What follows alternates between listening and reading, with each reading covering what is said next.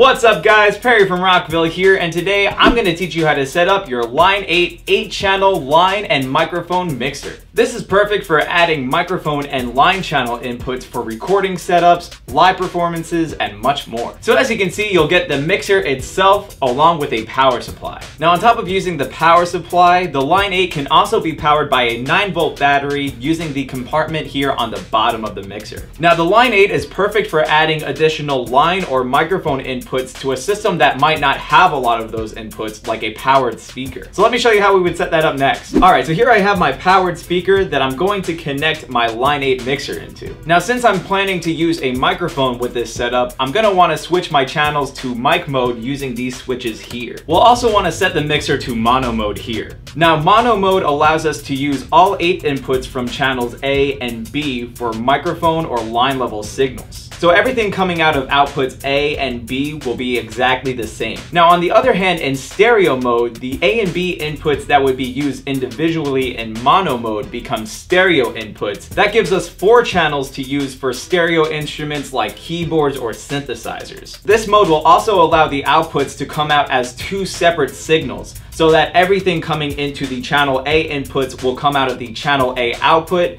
and everything coming into the channel B inputs will come out of the channel B output. From here, you'll have 2 separate outputs that you can send to 2 separate channels on your mixer or interface for a full stereo effect. So basically, if you want to use all 8 inputs, you'll set it to mono mode, and if you want to have 4 stereo inputs, you'll set it to stereo mode. So for this setup, I'm going to keep it in mono mode, and I'm going to connect my microphone to one of our 8 inputs. To do that, I'm going to need my microphone and a female XLR to 1/4 inch cable. I'm going to take the female XLR end and plug that into my microphone. Then I'm going to take the other end and plug it into one of our inputs. Today I'll use input 1 on channel A. So now to connect the line mixer to our speaker, I'm going to need a 1/4 inch cable. Now since both outputs are coming out in mono, I'll just take one end and plug it into one of our outputs. Today I'll use output A. Then I'll take the other end and plug it into our 1/4 inch input on the back of our speaker. So now I can go ahead and turn on our mixer, and then I'll turn on our speaker. Then I'll want to raise our channel 1A input knob here. We'll want to be sure to raise our channel A knob as well. So next I want to raise the volume on our speaker. So now if I go ahead and turn on my microphone,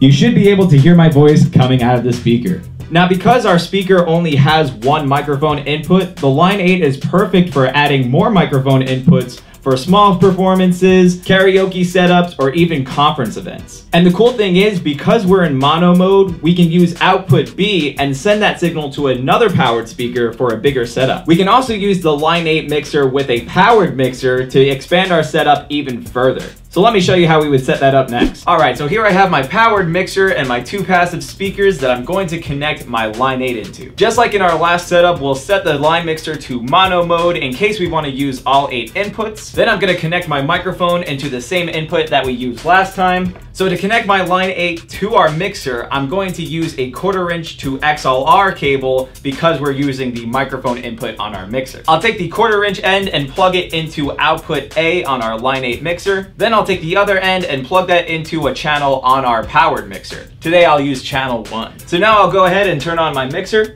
Then on the channel we're using, I'm going to raise the gain knob and our volume fader. Now to hear everything coming out of our speakers, I'm going to raise the main left and right faders here. Next I'm going to raise the input 1 volume knob on channel A of our Line8. Next I'm going to want to be sure our channel A knob is raised here. Since we're using microphones, we're going to want to make sure that the mic line switch is turned up to mic. So if I go ahead and turn on my microphone, you should be able to hear my voice coming out of both speakers. Now as you can see, we have more inputs available and we're only using 1 for our setup. However, this would be a great setup to consolidate the amount of inputs we're using on our front of house mixer if we're at a show, and send the signal out from one of our outputs to only 1 channel on our mixer so that we can save room for everything else on the front of house mixer. So like I mentioned before, we can set the Line8 to stereo mode so that we can use both the channel A and B inputs for stereo instruments like a keyboard or synth. Let me show you how to do that next. Alright, so here I have my keyboard that I'm going to connect to my Line8 that I'm then going to connect to my mixer. To connect my keyboard to the Line8, I'm going to need 2 1/4 inch cables. I'm going to take 2 ends and plug them into the left and right output outputs on our keyboard. Then I'm gonna take the other ends and plug them into input 1 on both channels A and B. So now I wanna set the line 8 to stereo mode. And remember, because we're in stereo mode, both outputs A and B will come out as 2 separate signals. Now, since keyboards or synths come out as line level signals, I'm gonna wanna switch both channels to line mode. And now to connect my line 8 to our mixer, I'm going to need 2 1/4-inch cables. I'm gonna take 2 ends and plug them into outputs A and B on our line 8. Then I'm gonna take the other ends and plug them into the 1/4-inch line inputs on our mixer. So now I'm gonna wanna raise the input 1 volume on both channel A and B. I'll also wanna be sure to raise the channel A and B knobs here on our output section. I'll go ahead and turn on my mixer now. So now I'm gonna wanna raise the gain knobs on both channels 1 and 2. Then I'll raise the volume faders for each channel. And to hear everything coming out of our speakers, I'm gonna wanna raise the main left and right faders here. I'll go ahead and turn on our synth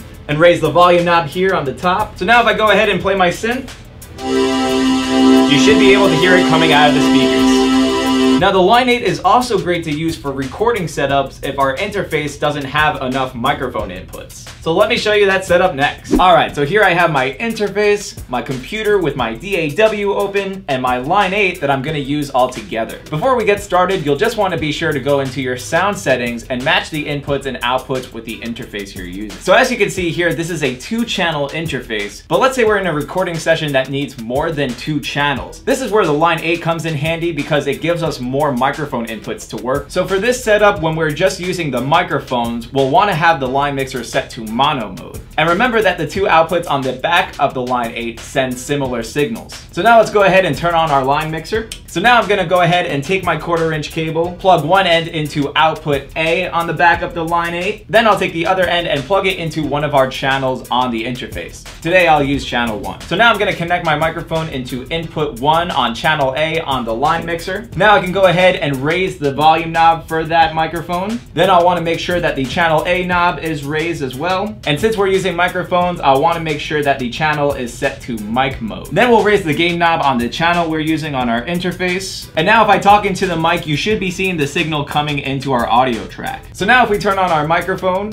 and talk into it for a bit, you'll actually see the audio signal coming into our track. So now all we have to do is press record. Check 1, 2, this is Perry from Rockville, testing out my microphone with the Line 8 mixer. So now the great thing about this setup is that I can add up to 7 more microphones to the Line 8 mixer, adjust the levels of each microphone by using the volume knobs, and record it all to one track using my interface, which makes a great podcast setup. We can even set the Line 8 to stereo mode and record up to 4 synthesizers through one channel. And we can even have one setup where we set channel A to mic mode and channel B to line mode, record vocals and a line instrument at the same time, and record it all to one track. So I hope this showed you guys how easy it is to set up your Line 8 8-channel line and microphone mixer. But of course, if you have any questions, comments, or concerns, feel free to reach out to our customer support team through phone or email. As always guys, I'm Perry from Rockville, and I'll see you next time.